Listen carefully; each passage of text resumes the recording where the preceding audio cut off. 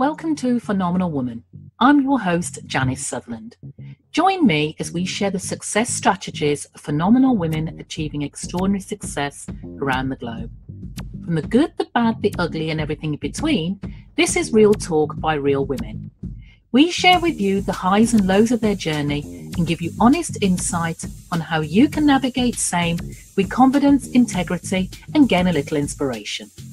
As a leadership strategist, executive coach, and business consultant, I have the pleasure of working with organizations and individuals, helping them to turn their goals into success. Hey everybody, and welcome to this week's edition of Phenomenal Woman. As ever, it's always a delight to share with you the interviews of the inspiring women we interview each week. Now, I know you've been doing it, but please keep on subscribing, reviewing, and rating the show on iTunes or whatever podcast platform you actually use. Now, this week we are in conversation with Karen Thorpe-Reid. Karen is a serial entrepreneur, a master change practitioner, mentor, business leader, speaker, visionary consultant, mother, and wife.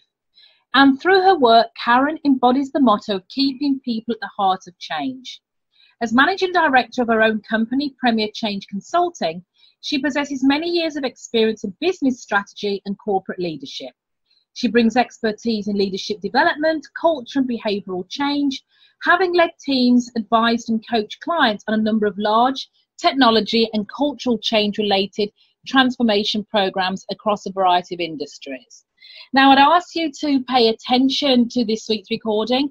We did have some challenges with the quality, but what Karen brings and talks about is very inspiring.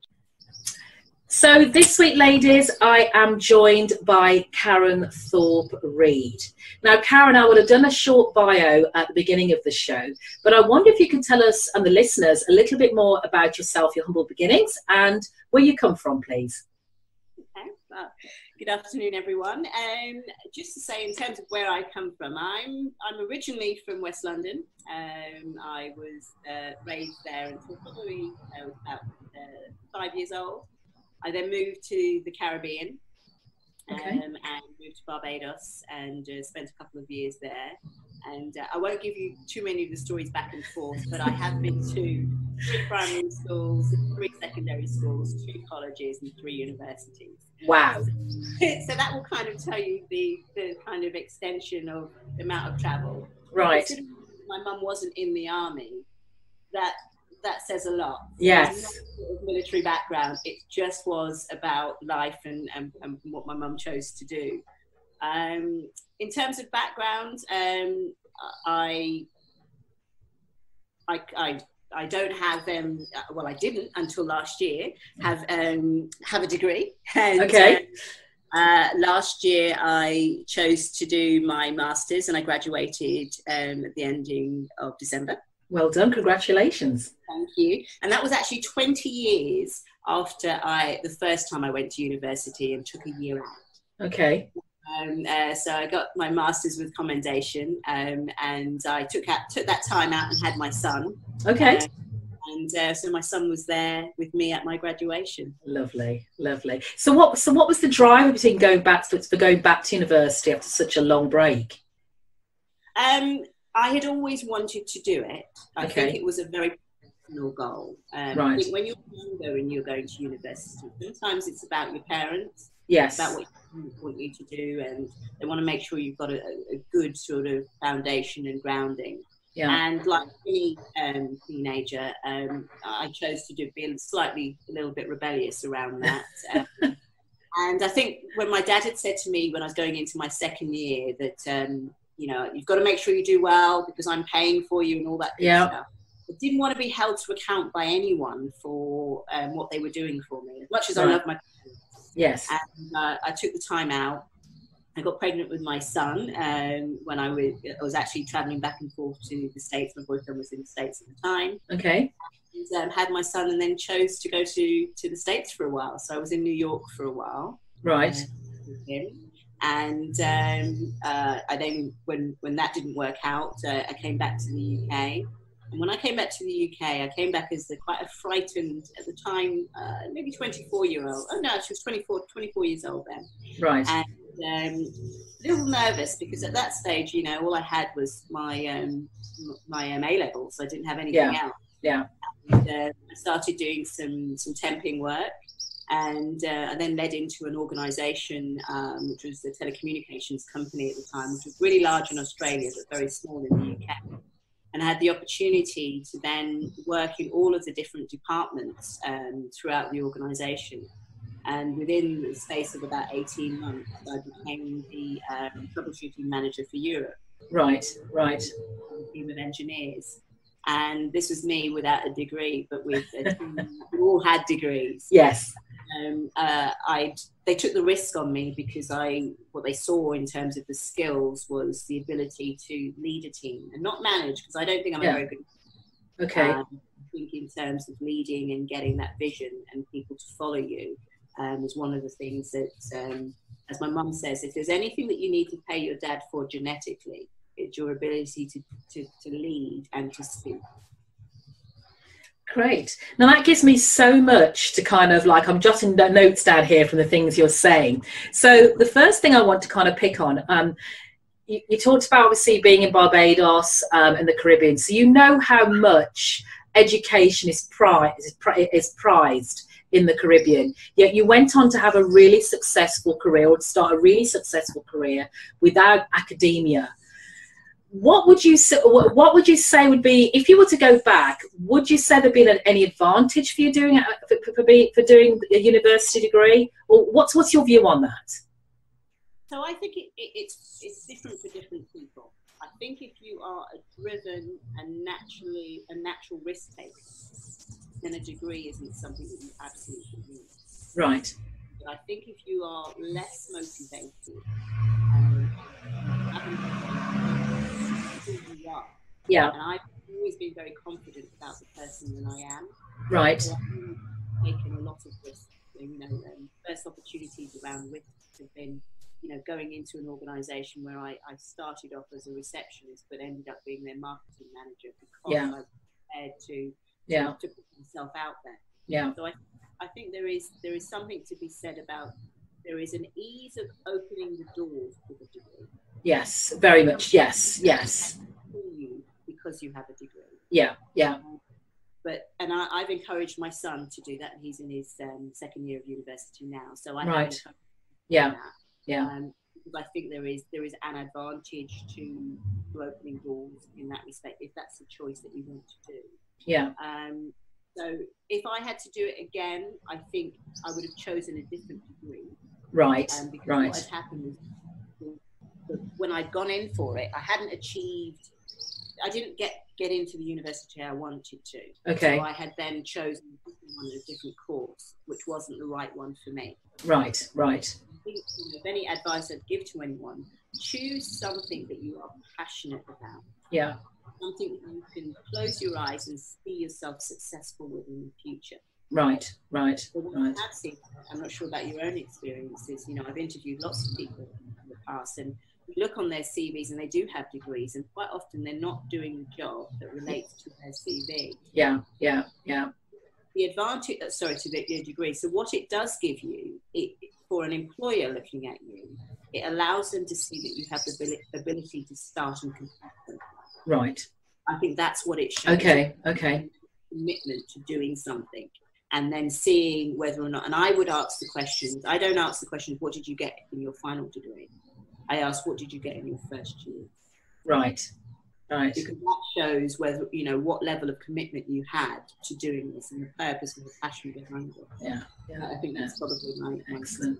And I agree with you, because I took all my degrees as a mature student, and a mother of two, and a divorcee by then, you know. And I think for me, one of the things it did, well, first of all, I suppose I came from probably a slightly different era, where it was I was first generation immigrant coming, you know, in the UK. So getting a job was highly prized, because that's what that's what was known then. So going to university was almost very much a luxury from that degree. But I think what it did do for me, taking it as a mature student, is that, like you say, I actually knew what I wanted to do then, because I wanted it more to complement the direction I was going in. Because I do think it's difficult as a 13, 14-year-old when you're choosing those subjects that are almost going to dictate the rest of your life, you know, for you. So it is a difficult thing. It's okay. And the second thing you said was that you didn't go to manage, you went to lead, you were the leader. So what's the difference for you between management or being a manager versus being a leader? Management for me is kind of technical. It's following the process. It's making sure that you do all the HR elements of things. It's understanding the process of whatever your particular discipline is. Yes. And managing your team through those steps and making sure that the governance is in place to achieve various different milestones of whatever it is you do as a discipline. I think leadership allows someone to really get a vision and a feel of how things are. It's about the culture that you embed within your team. Yeah. People want to do it quite often, and I think sometimes it's been a risk for a lot of organisations that I go into and work as an interim or consultant, because they say, well, when you leave, people continue to do what it is. Yeah. And I've managed to build in a skill into that. So there's a combination of the leadership, but then what you leave behind is people with an absolute passion and vision. Right. The vision that you put in front of them. Okay, great. Thank you for that. Thank you for that. Now, I think, I know we digressed a little bit early on because you gave me such great answers. So tell us a little bit about your current career choice and what the motivator was behind that. So I work for myself. I have 4 companies now. And I've worked, as I said, for many years as an interim. I've been working as an interim consultant for about 12 or 13 years. Okay. One of the things that I wanted to do is I'm a very bad employee. In what respects? Because I think, you know, when I work within organisations, I manage politics well because I have to. Yeah. But if I have a choice, it's not one of the things that I feel is the most productive. Okay. So one of the things that I wanted to do was to expand my skills and what I'm doing and become more of having a consultancy and being able to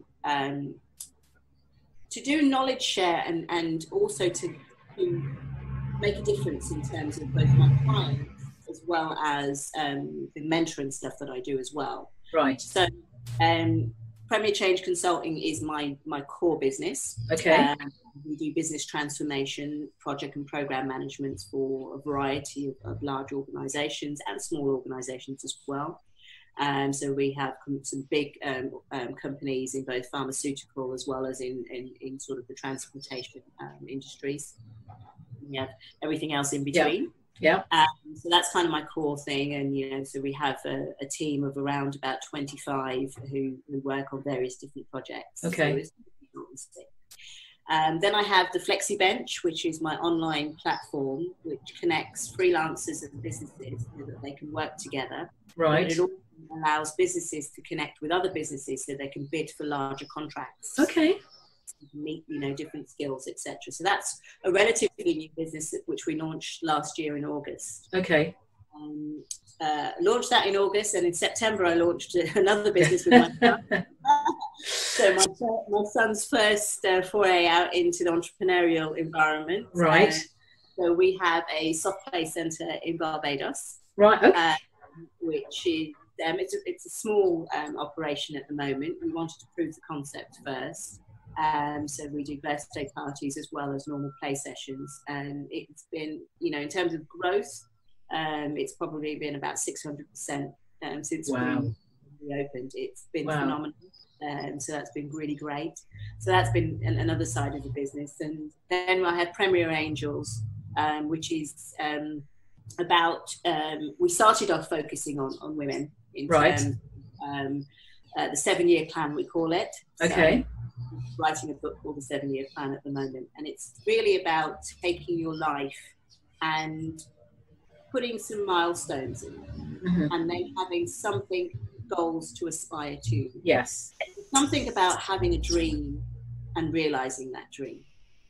And quite often people knock down people's dreams and think that they're too far ahead, or you should have a station in life and that's where you were born and that's where you should stay. I've lost a lot of friends over the years because they, you know, I didn't go into too much detail in terms of background. But anyone that kind of know West London, it's got a mix of both wealthy and poverty. And there's lots of different experiences around, and you have some people who've chosen to use their skills in not necessarily the most positive way, and others who choose, you know, to build on that and do it, you know, do things very positively. My parents, in terms of where they're from, my dad was born in the UK, family from Sierra Leone, and my father was a lithographer, which is a type of printer. And my mother started off working within sort of the secretarial sort of fields. And one of the things that's quite interesting, my mum did her degree at 60, and she graduated with my sister. Excellent. We didn't have the, you know, so I go back. So I refer back to what you were saying before. One of the things when our parents kind of immigrated to the UK, to get a job, and my grandparents came over first, and they were, you know, my grandmother was a nurse, my grandfather was some London Transport. Yes. Very much the mix.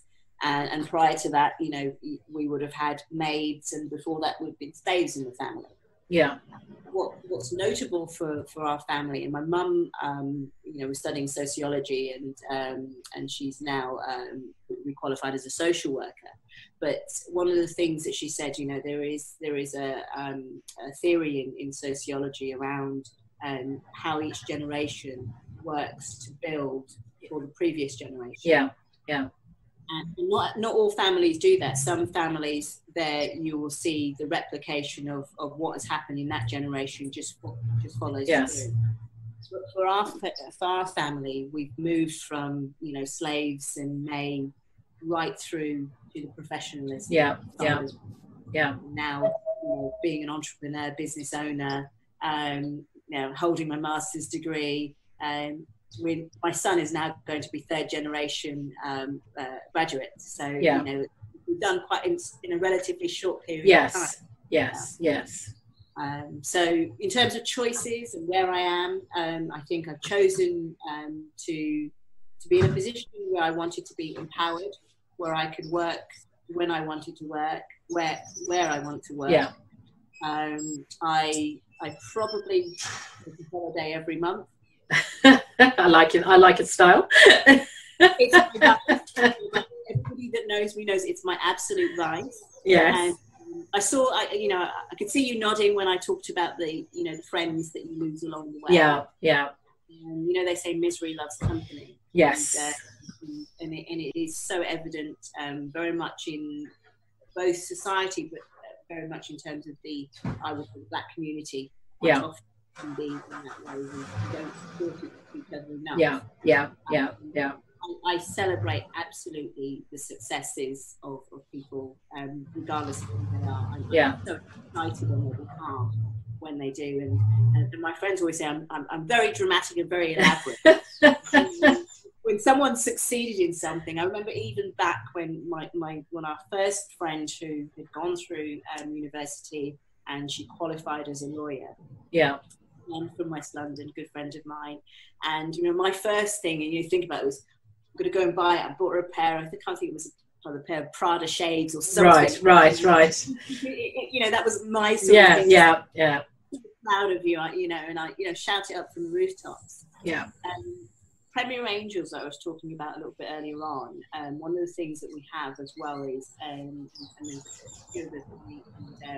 we've got a mutual friend, a couple of mutual friends.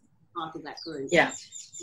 And what we loved about meeting together, because the first time they all met was on my 40th birthday trips. We were having a team, and we all were relatively successful in our field. And for the first time, we felt relaxed enough to talk about the successes without feeling conscious about it. Wow. Yeah. You know, such a powerful meeting. It wasn't, you know, we were able to talk about it without thinking that the other person thinks that we're boasting. Yeah. Because we wanted to talk about some successes we've had, but also we wanted to explore from each other. Yeah. This is others have had. Yeah. Experiences. Yeah. And that's the whole rationale behind doing Phenomenal Woman, because I want to celebrate successes. What I found fantastic is, and I mean, in the Caribbean, I mean, we're in the Caribbean, and you'd think you'd see a lot more women of colour being celebrated. But you don't, you know, it's really surreal for me. I don't see it enough. And it's been amazing how many women, how we've networked, how we've been, you know, how phenomenal they've been, for want of a, you know, to use that word, you know, and the successes they've had. I've heard, you know, female engineers, you know, dermatologists, leaders. It's just such a diverse range. And we need to show much more of that to the women, other women coming up behind us. We need to uplift, because like you say, we were very much keeping it close to our chest, not telling people, you know, what we've done, how well we've done, because we feel there's maybe a little bit of a stigma, because we are being a bit boastful. We are being, you know, who do you think you are? You know, what makes you so great? Forget that. You know, we've worked hard to get where we are. We need to celebrate it and show that those coming behind us, because we won't be here all the time. How to emulate same. So through all that, Karen, what has been the most challenging, satisfying challenge you've had to overcome? So I guess, you know, sort of building on you know, sort of after I had my son, and, you know, I worked through, and as I said, I became that European troubleshooting manager. And then I took the opportunity at that stage. My mum was relocating back to Barbados. Yes. And I said, well, I'll come over and I'll help you know, relocate with my siblings. And I went over to Barbados, and I thought, well, you know, I'm dual nationality, maybe I'll find something here. Yes. Looked around. It was very, very difficult. At that particular stage of you know, my time in life, it was about not what you had, but who you knew. Yeah. And, I didn't really know that many people in terms of what to sort of, get a job. But just before I was leaving, I saw an ad in the paper, and it was for a role with Shell Oil. Okay. And at that time, Shell Oil was pretty big in the Caribbean. Yes. It had a big presence. And can you hear me? Yeah, it had a very big presence. And one of the things that I did, so I applied for the role and went through, it was a 5-stage process. Okay. And yeah, it was quite an extensive process. And the final decision was going to be made by the country chairman. Right. Because they couldn't decide. There was, I think there was probably about 8 people involved in the interview process. And wow. 4 of them were dealing with one of the candidates, and the other 4 were dealing with myself. And I was then told that, you know, it's come down to, you know, between yourself and this other gentleman. And yeah. I knew through someone else that he had, you know, he was in his 40s, he had his degree, and I was, and his master's, and I was 26. Yes. With just the A-levels kind of thing. And so I thought, well, I probably won't get this. But I went in, when I was going in to see the country chairman, the HR director said to me, I just want to let you know that he's pretty punctual. So you have 40 minutes in there with him. And at 39 minutes and 59 seconds, yeah, you will be wrapping up your conversation. Wow. I just want to make you aware of that. Yeah. So I was like, okay, so, you know, you kind of go in a slightly more under pressure, knowing that the clock is ticking, yes. Absolutely. But I went in and I started to speak to him. And an hour and a half later, I came out of Wow. And she just looked at me. She said, that has never happened in the time that I've, you know, worked with this man. And that happened. So I went home, and I'd already, because at that stage I'd already packed my bags to return to the UK, because I didn't think, you know, I was going to do this. And I think it was literally the day before I got the phone call, and she said, you know, we want to offer you the role. And I was like, yeah, I'll take it. She said, yes. You don't even know how much it is. And I said, I don't care. I'll have the role. And interestingly, I probably at that stage, and I'll be really honest with you, did not know the enormity of the role. Okay. I remember on the first, you know, just before I was coming back over, because I extended for a couple more days because I was still coming back over to the UK before it started. And I was taken in to see my office. And the office was kitted out in mahogany, you know. Wow. The old school office, yeah. And as the person left me in there, I actually was like, oh my God, this is mine, you know. Because I looked really cool, like I'm used to this thing, sort of thing. And it was then when I was sitting down with one of the project managers, and he said, okay, so just to introduce you to our key clients, so I was going to be the customer services director for the region, so I'm looking after nine islands, and responsible for the very first customer service centre in the Caribbean. Okay. So at that time you were kind of working with Cable and Wireless were in operation. Right.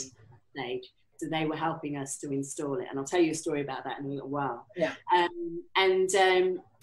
They then said to me, we've arranged cocktail parties in each of the islands. There's the Caribbean welcome. I was like, whoa. And the very first one we went to was in Antigua. Yeah. It was a rooftop restaurant, you know, and me being 26 and being told it's a cocktail party, I remember in this really nice sort of fitted gold dress, hair flowing, you know, makeup well done. Yeah. And I remember walking onto this, you know, sort of rooftop, and all of our sort of customers were there. There was, you know, the CEO of Scotiabank, there was the minister of this, and, you know, as you know, all of this. Yes. And I then saw that the men were holding their tummies in, and the wives were holding their tummy in, because this young, glamorous riding across. I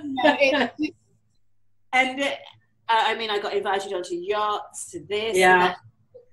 I guess it was very overwhelming. But I have to say, on the second time I went, I wore a black suit rather than my glass. Right. You live in there, and you're young. Yeah. Around the space. It was the toughest experience for me. Okay. A young, and I'll say woman of colour. Yeah. Even though my team were all black within the office. Yeah. They gave me the hardest time. Right. They, you know, they thought that I'd come from England to take. Yes. Yeah. Even though I'd gone to school there, it was one of those kind of quite strong perceptions. Yeah.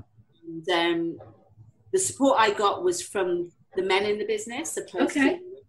And I remember one of the operations directors, he came in to see me, and he took me out for lunch, and he said to me, you know, you're young and you're very bright. And he said to me, it was an interesting statement that he said. He said, you're just on the right side of sexy with your presence. Okay. And he said, so, you know, he says in terms of he says you have got it spot on in the way that you dress. Yes. And you carry yourself. But be mindful. It was an interesting statement. Right. And it was because I was single. Okay. Because I can see all the red lights flashing. I can see all the yes. Yeah.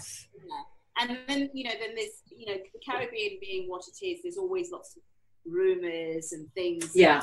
Nobody knows anything about you. Yeah. Creator.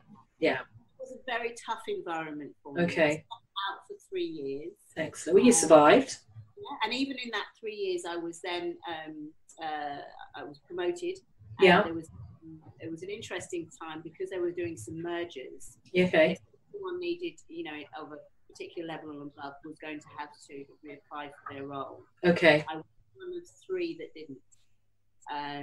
The kind of global CEO had selected me as one of the people who wanted to have a wider region. Okay. Further.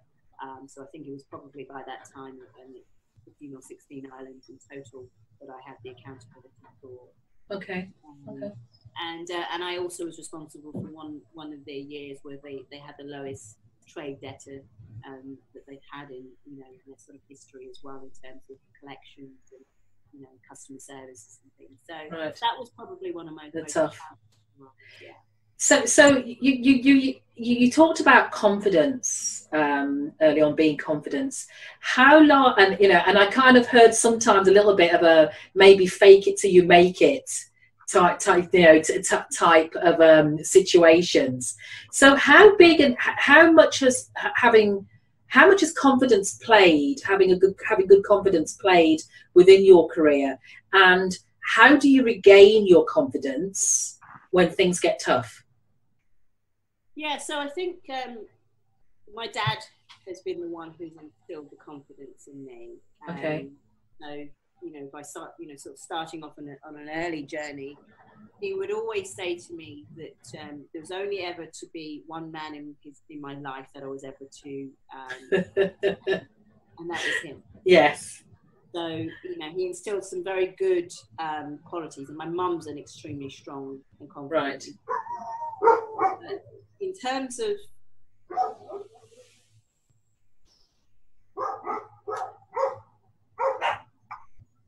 you want to ask me the question again? Yes, that's fine. So, I can't remember the question. But it's how big a part has confidence played in your career choices, and how do you regain your confidence when times get tough? Okay, so in terms of confidence, in terms of what it's played, it has played quite a significant part. I think for me, if I think that I can do, some people say if they think they can do 60% of the job, they'll apply for it. Yeah. For me, if I think I can do 40%, then I'll apply and I'll learn the rest. I've got better at listening, because I was before, but I do active listening now. Again, those are things that, as you know, you learn along the way. But in terms of being confident, I walk into a room with the knowledge that I think I'm the best person for the role. I hear that. When you do feel that way, then you're able to articulate it. You're able to give evidence of what you've done, what you think that you will bring to the table. I also am very honest about who I am. Okay. You go through all of these kind of assessments that you do, and they tell you what sort of personalities you are. Some people are very uncomfortable about things that you kind of know about yourself, but you don't really want to hear it out loud. And those types of things I've worked on over the years. Right. I never felt before that I could be intimidating, but I damn well know I can be. So it's about using that when I need to, opposed to all the time. And making sure that you've got that. So I tend to try and make people a bit more comfortable in the room when I'm there. So and it's also, sometimes you might think that you know or have all the skills that you need to do a job. Right. But I'm better at bringing people in. I also think I'm because I'm confident about who I am, I don't have any fear about someone in my role. Yes. If I trained up 2 or 3 people with good enough strength, it allows me to move on to the next role. Very much. I think I've always approached every role that I have to actually be working on my successor, so to enable me to move on, because I want to leave a legacy, and if you leave, and if you're strong enough, the legacy will always be there. Even with the person, they'll say, oh, that's so-and-so, or so-and-so taught me how to do that, or show me how to do that. So like you say, it's about having the confidence in yourself and not being threatened. And again, that's how we bring more women into the fray. Absolutely. And I guess, you asked the question about, how do you bounce back? Yes. When your confidence has been knocked. I think over the years I've had, you know, the knocks, as you can imagine, throughout some of the roles. I've been the only woman on the board. I've been the only colour, you know, on the board, or the only colour in the building. Yes, you know, yes. And sometimes, you know, there have been situations where, you know, your confidence has been knocked.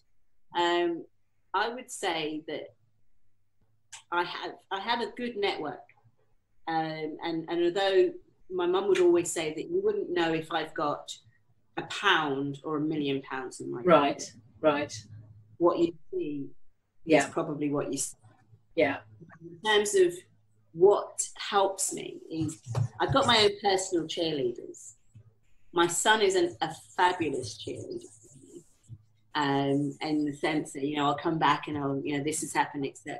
And he just says, Mum, but look at the things that you have done. Yeah. And sometimes you kind of have a chance to look back and think about that.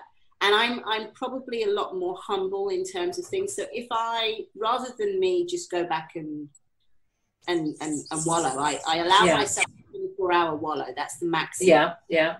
Because I think that you need to have the opportunity to wallow and be upset about something. Right.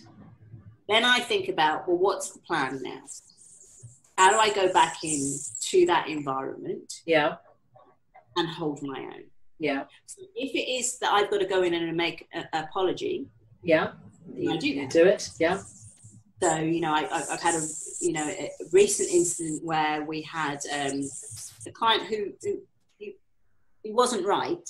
Okay. I've been quite strong in the meeting about what it was. Okay. And he felt undermined within the meeting. Right. So I took the opportunity to say to him, you know, in no form of fashion was I trying to undermine you. I think because of the stakeholder engagement I'd done previously, we just needed to get to a particular point. And unfortunately, you know, because of some of the comments you were making, I was concerned and nervous that it was going to derail it. Right. But what I think that we need to do moving forward is that before our sessions, we're very clear. So we're our thinking. Yeah. But I wanted to take the opportunity to say that if you felt undermined, that wasn't my intention. So, you know, you are humble within it. Yes. Not be defensive. So I've learned to be a lot less defensive about environments and situations. Yeah. So that you can come across and people respect you for that. Yeah. You touched on something there about having a good network. How important is having a good network, and how do you go about nurturing or pulling that together? I have to say that I previously never believed in having new friends or new people. Yeah. So all of my friends were people I knew for 20, 30 years plus. Okay. That has changed significantly in the last 10 years. Right.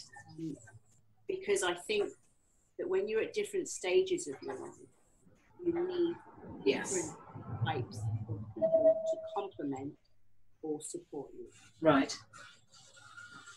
So I think that for me, in terms of building that network, some of it's about having like-minded people. Yes.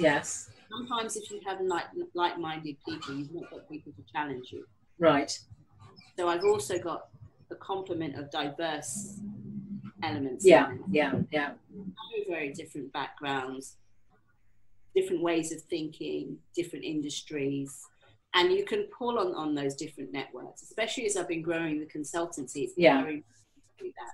And as I'm reaching out to various different things. Before I wouldn't ask a question and ask people for a view to help me with something. I would always just research it and do it myself. Right. What I found is that when you reach out and you build a network, or you reach out to someone who's different, there's something that you wouldn't have thought of, because that's not the way that you think. Very much. That's not the way that you operate. Yeah. And if you have got someone who's very, very similar to you, sometimes they see, because of the similarity, they see where you're going wrong. Right. And that's quite an interesting, because they can see the reflection in it, and sometimes that helps them as much as it helps you. Yeah, understood. Yeah. Okay, excellent, excellent. So we're having great conversation here, so, and I've hardly got through any half my questions. So no problem. No, that's good. That's good. That's good. So Karen, share with us a success quote or mantra that you use, why it's meaningful for you. Oh, success. I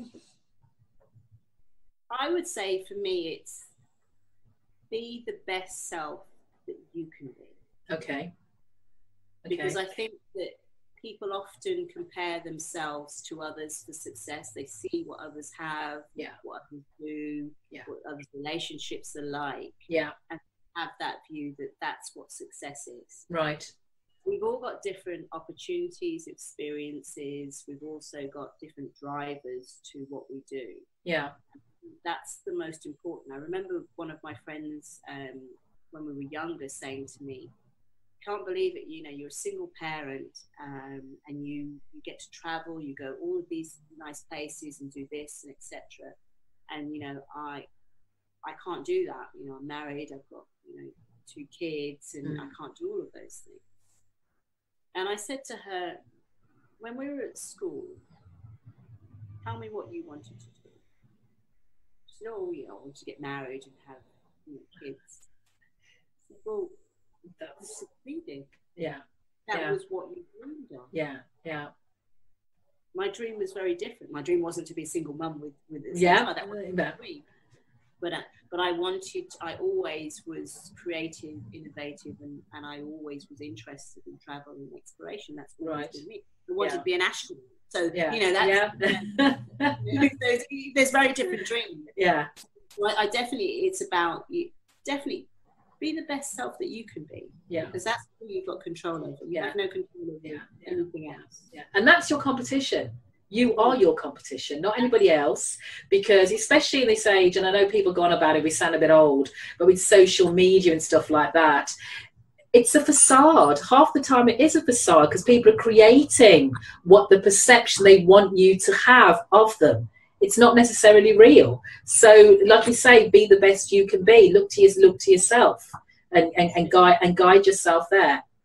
Absolutely. And we take it, you know, don't get me wrong, I take advantage of the social media platforms. Yes, yes. You know, they're there and you use them in various different ways. You've got your private ones, you've got your business ones. Yeah. You know, and you are, because it's about an experience and a dream, you're helping people to realise that. Yeah, sometimes fears or, you know. Yeah. So Karen, looking back, what advice would you give to your teenage self? I know you said you're a little bit rebellious, but what advice would you give your teenage self? Well, when I say rebellious, I was one of these sort of very quiet rebellious ones. Right. Sense, but those are the deadly ones. Yeah. I you know, on the surface, I was absolutely very good. Right. So I didn't, very rarely fell out with, you know, parents or anything like that, or, you know, I would be home on time, all of that good. Yeah.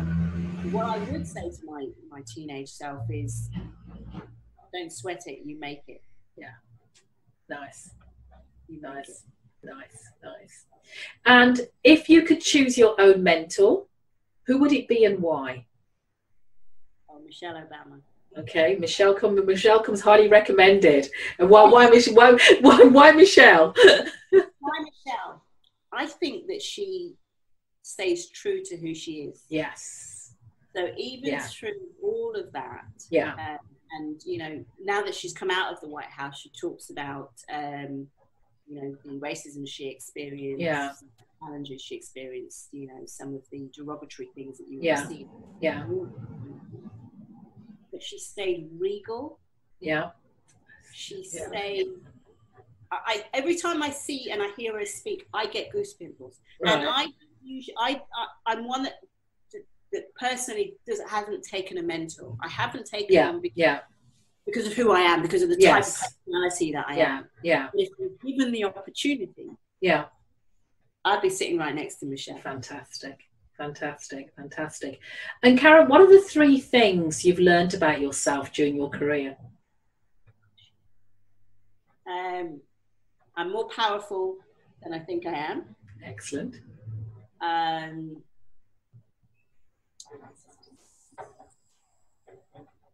I would say a good leader. Okay. And that I can learn a lot from others. Excellent, excellent, excellent. Always learning, always learning. So what would you say are your imperfections and how do you embrace them? So I can get obsessive about a particular subject.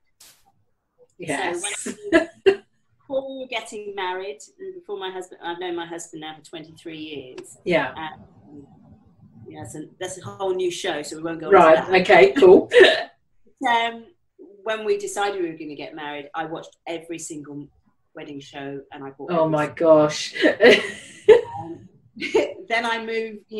Then when we bought some land and we were going to build, I watched every show, had every book, with every. So when it comes to, I am dogged when it comes to a subject. Yeah. So if I'm interested in something, yeah. then I can be quite bloody minded about getting it done. Right.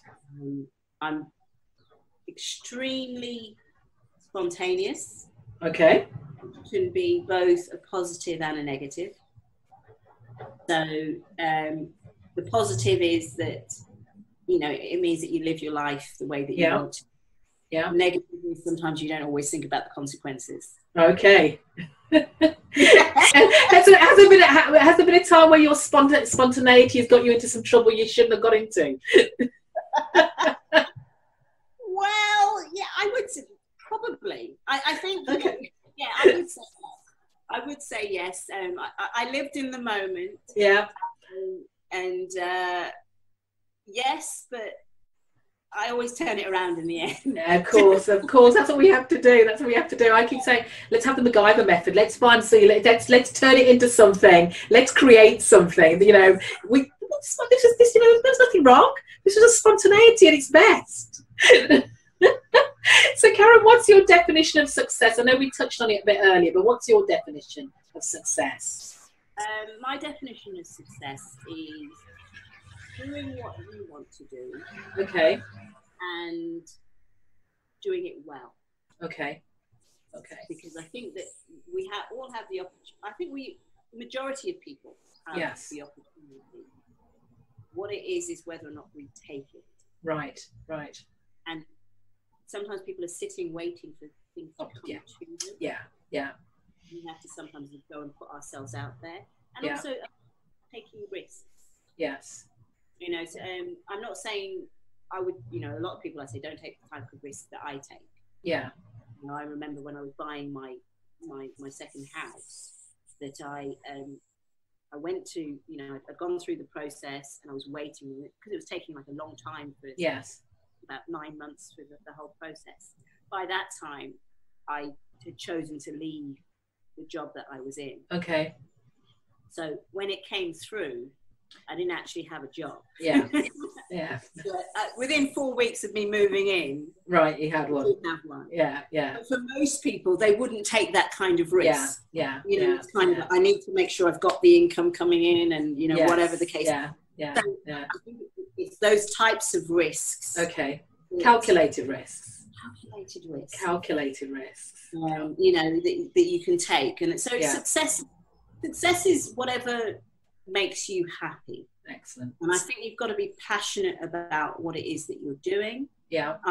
I know for me, I couldn't go back to being anyone's employee. That doesn't work for me, but for others, that works well. Yes. But it is just about doing what makes you happy. And because we're a long time, as they say, a long time dead. Long time dead, yes. Yes.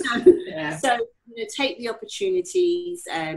We've had a lot of bereavement in our family recently. My grandmother passed away this week alone. Right. And she was 94. Okay. And she lived. Yeah. I mean, she really lived. She travelled. Often you'd call and say, "Where are you going, Grant?" "Oh, I'm just off to Jerusalem," or "I'm off to Canada." Okay. And she travelled up to about 3 or 4 years ago. She was still travelling. Her mind was still travelling. Yes. When I spoke to her, she'd be, "I want to go to Barbados. I want to go to here." And I think success is, if you can write on your tombstone, I lived the way I wanted to. Excellent. Yeah, I think it's success. Yeah, whatever yeah. It is. And lastly, Karen, what does it mean to you to be your own hero? I think on the day of my graduation, yeah, my dad asked me, how do you feel? Yeah. And I said, I feel content. And I'm actually very proud of who I am. Yeah. I've been through, but also what it's empowered me to do. Okay. So I'm in a position to help others. Yes. And every time I succeed, or every time I secure a large contract, right, I don't think about what can I spend it on for me. Yeah. I think, oh my God, who else can I help now? Oh. So for me, being my own hero is the ability to quietly help others, because it doesn't have to be out. Yes. Yeah. Yeah. But being in a position to be able to do so, and whether or not that's by offering people work, being able to give them money, giving opportunities, whatever it is. Yeah. That's what it means to me. Excellent. Excellent. Well, thank you for that. That was great. That's a fantastic conversation. If our listeners want to get hold of you or get in touch with you about the work you're doing, how can they do that? Okay, so best email address to probably get KTR, so that's K for Kilo, T for Tango, R for Romeo, at premierchange.com. If you contact me on that, then any of our businesses, whether it be the Flexi Bench, whether it's Premier Change, or whether it's Premier Angels, or even whether or not it's a Soft Day Paradise, I will always respond to you via that forum. That's excellent. And I'll make sure all your contact details go in the show notes as well. So Karen, all that remains for me to say is thank you so much for your time this morning. I know it's this morning here, it's afternoon for you there. Thank you so much for your time today, and we'll speak soon. Definitely. Thanks a lot. Thank you. And that was Karen. I hope you really enjoyed that interview as much as I did. She had some great things to say. And one of the things that really stood out for me there was defining your own success. And don't look to other people as to what they're doing or, to what you want to achieve. Make it your own, define what your success criteria is, and work towards that. So great piece of information, inspiring information there from Karen. Now, as ever, I thank you for listening into the podcast each week. And again, if the tips and interviews we share in each episode have helped you grow in confidence and inspired you to improve your future, head over to iTunes and subscribe to the show and leave your review and let me know what you think of the show. And follow me if you like what you hear. Follow me for your weekly dose of clarity, courage and confidence on Facebook as I am Janice Sutherland, so you can live the life you deserve. Until next time.